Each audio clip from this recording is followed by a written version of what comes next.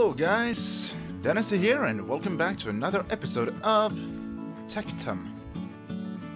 This episode was supposed to come out yesterday, and since I didn't do any real progress in this video, I thought I can reshoot it to make it kind of fit a bit better with dates and that kind of stuff. Just a little bit of a thought, you know. I can't jump that. Why can't I jump that? Tricked ya. So this, my good. Oh, I can't climb that. It's so frustrating. There we go. This is episode 25, and with episode 25 comes a world tour, and I have forgotten to do one very important thing for this video. Okay, we are back and we are playing with shaders this episode, because I thought we could take a little bit of a look and see how things look with it. So this area is where you're going to be spawning. The name here is Vella, and I may be continuing to build a little bit around here, perhaps having a couple more ruin buildings and ruins, that kind of stuff, with stones kind of falled out on the side of it, and that kind of stuff. I think that could be cool. So there's stones laying around building all over, because it was supposed to be a little bit of a temple, a little bit of area where they would save their food, that kind of stuff. That is this building was, and then it just fallen apart as time is gone. It's a few thousand years ago, you know, so the house isn't. It may even be a bit too much that's still standing, but some structures were good, you know.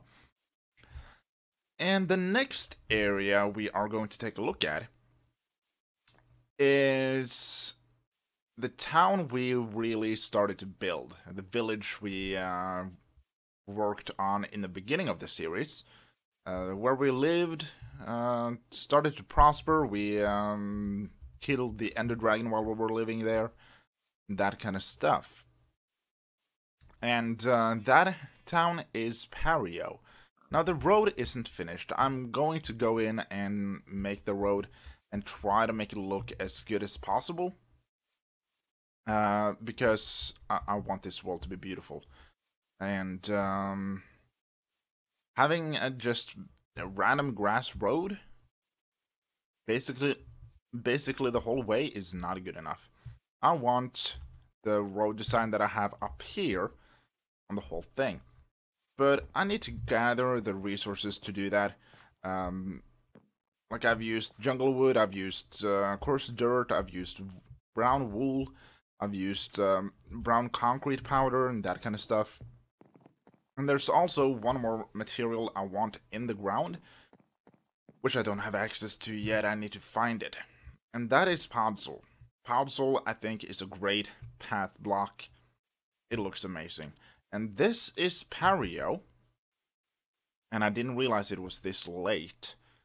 So we're gonna go ahead and take a sleep, and then we're gonna take a look around here, because I don't want monsters to spawn around here and possibly destroying our stuff. That would be bad. That would be really bad. So let us quickly get asleep. And there we go. And the resource pack may not rest now.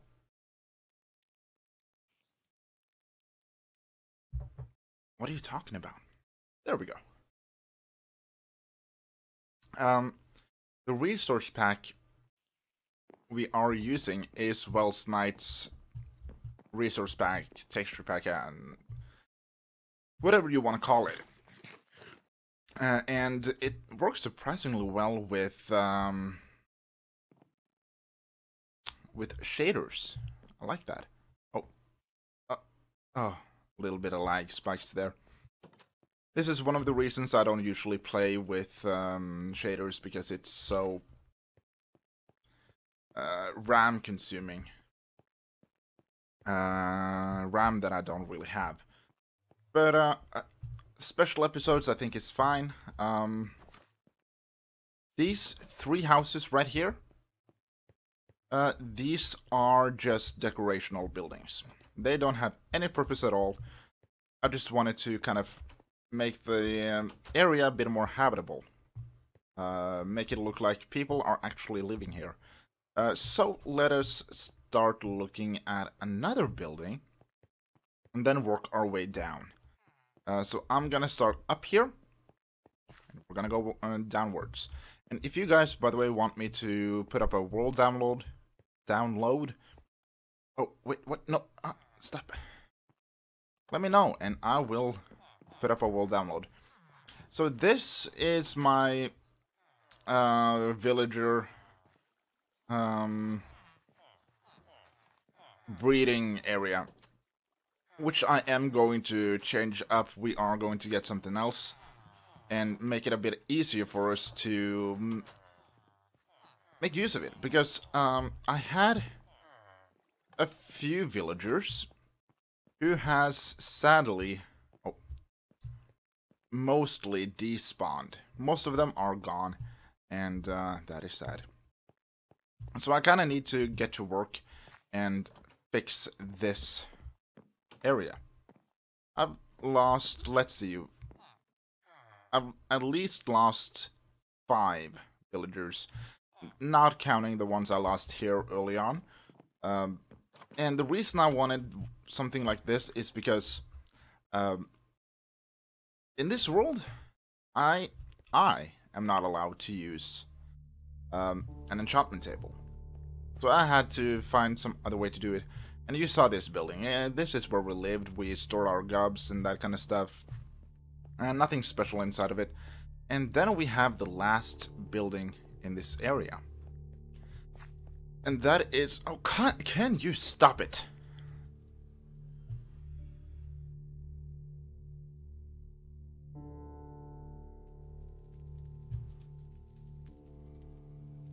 Oh, wow. Closing a few programs made it lag a bit more. Good job. This is our nether portal room. Oh. And I think it is pretty awesome. I love this. And yeah, I just love it. So we are gonna go ahead and take a look at the very small nether hub I have. It's nothing special, but it's at least something. And I just wanted something that's a bit overgrown. I may change out... Oh, can you stop it? Thank you. I may change out the wood, because why not? And if we follow this nether tunnel for quite some time, we will reach a little bit of something special. And we are going to take a look at that little something special. Because... Oh, wait, what? No. We have... something that I needed help building down in this way. And I booted up the world on my realm. PJ Pajama Bottoms logged on in, and he helps me finish the project. I just want to kind of check if maybe we have a few good stuff in here. Oh, I definitely want some of these guys. And these guys. Perfect. Don't think we need anything. Oh, we can take that one. I'm sorry. I should have fixed. Should have done that before this video, but it's fine. And now, if you are familiar with the end,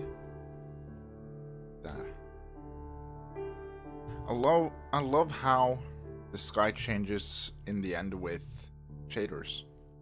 I think this looks a whole lot better for the end than the static sky, in my opinion. So, if we go down this way, if you're familiar with the end, what you're about to see should be familiar. So let us jump down into it. And here we have the end render. This world has an end render. That is pretty awesome in my opinion. And again, thank you so much, Mr. Pajama, for helping me getting this running. And it works pretty easily. Like, if you can get most of them angry with you and kind of drag them into this one corner and just start punching.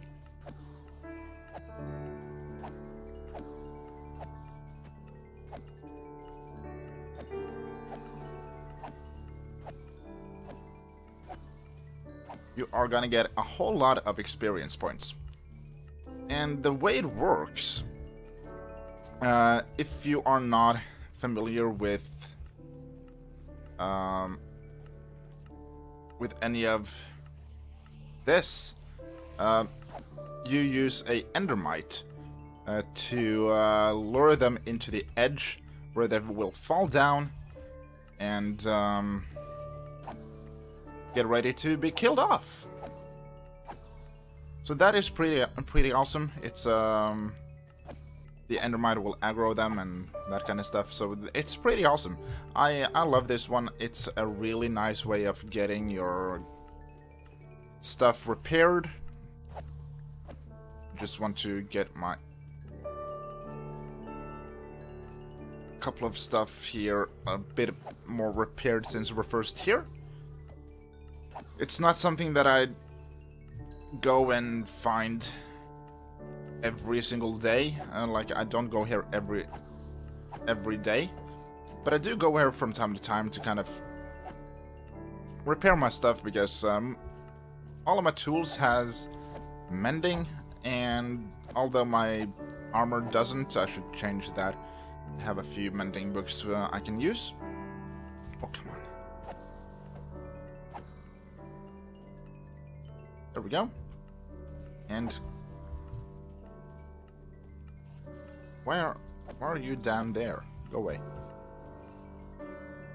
Come here. Good boys. And just there and there. Okay, good. Now we can throw this one back on, and we are gonna fly back and get to the overworld.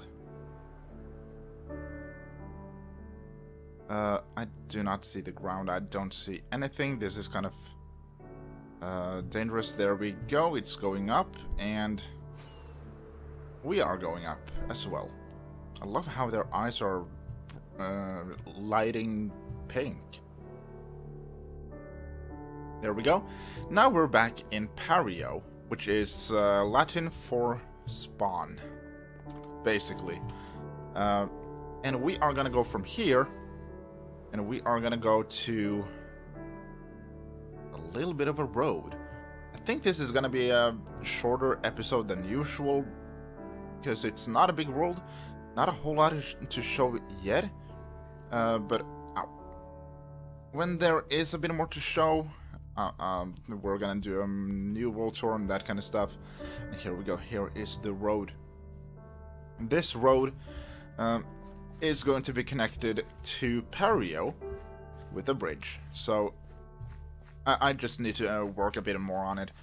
But we do have a nether portal to all of to both Pario and to Lana.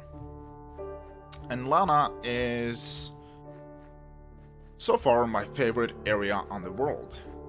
I have been working so much on it, and I am far from done, but I am going to take a break from Lana and work on another area which isn't going to be as time consuming, and we are gonna come back here.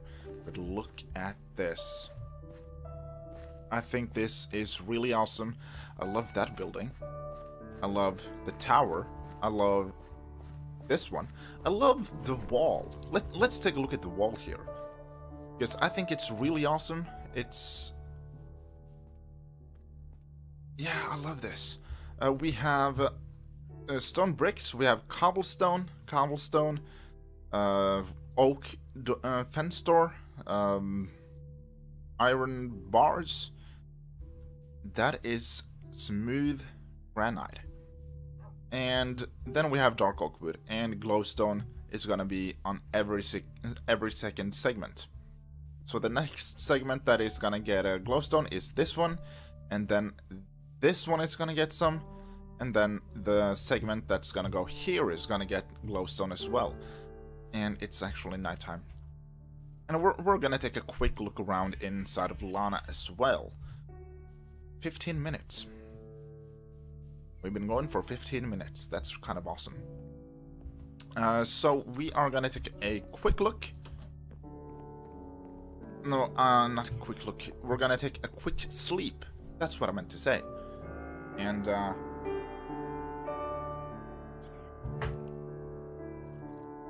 then we're gonna take a quick look around in Lana. Because this area, I love it. The only thing I don't love so far about this is the cow's pen. This is not good. This is not good at all. I need to fix it up. Then we have the sheep area right here. Because Lana is mostly trading wool. With all the other halls, all the other towns, villagers, Lana is where the wool is gonna come from. Except for maybe another town which is going to have a bit different kind of sheep farm. Just to kind of make it easier for me to get the color that I want to have. Because this is not a very effective way of doing it. I'm going to color all of these guys white, so that they fit a bit better in with being sheeps. I colored them to kind of get color for the Ender Ender. And after that, we have this building, which isn't a lore kind of building, it's just my storage area. I love this, although I am maybe going to change it up a little bit. And we're also going to have another section of storage upside here, up on top.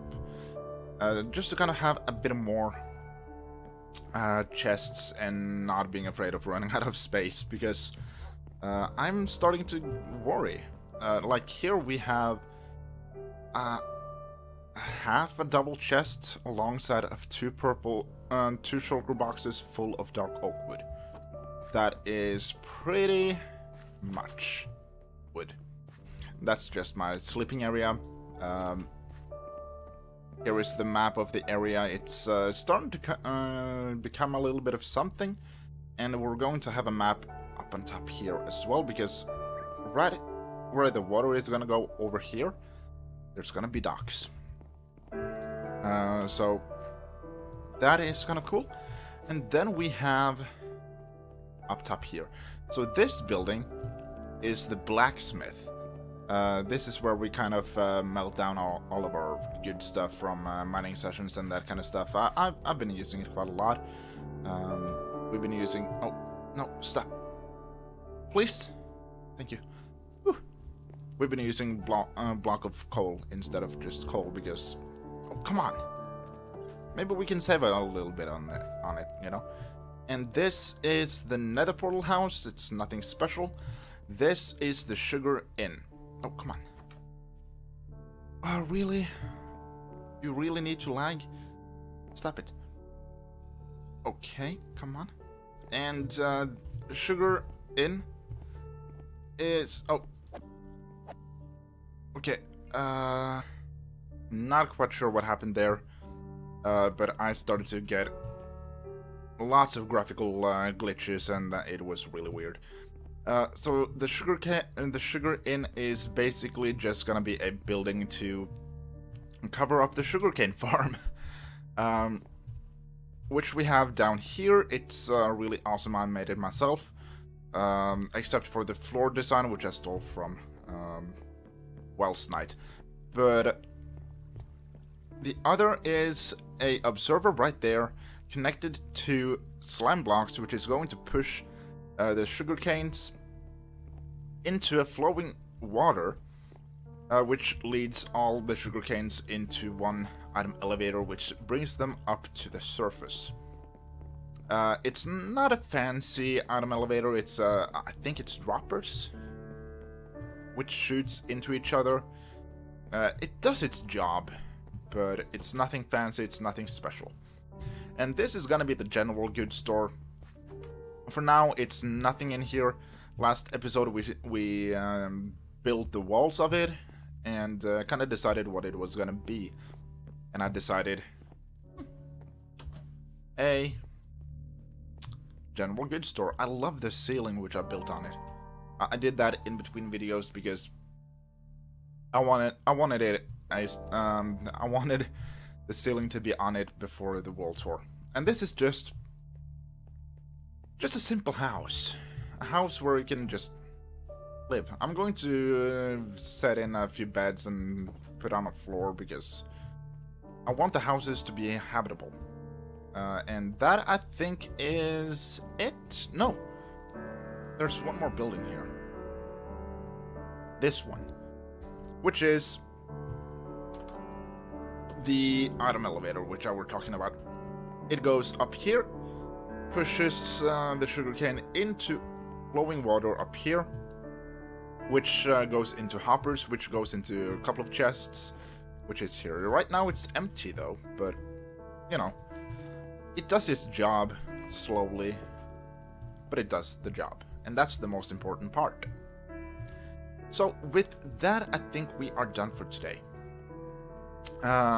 Because there's really nothing else to look at. The tower is just hollow. There's nothing in here. And it looks like a new floor on this building, but it's empty. There's nothing in there except for my bedroom. And I think that's it. We haven't been building anything else. I am going to expand the world even more the next 50 or so episodes, and we may not even be staying too much in Lana than the next 25 episodes, just because I want to build out the world. I want the world to be bigger. I don't want to be stuck in one area, which I've kind of been for about the last 15 episodes. We have mostly been staying here, and I don't want that to be a thing that we are spending so much time in one area. So I need to build the road.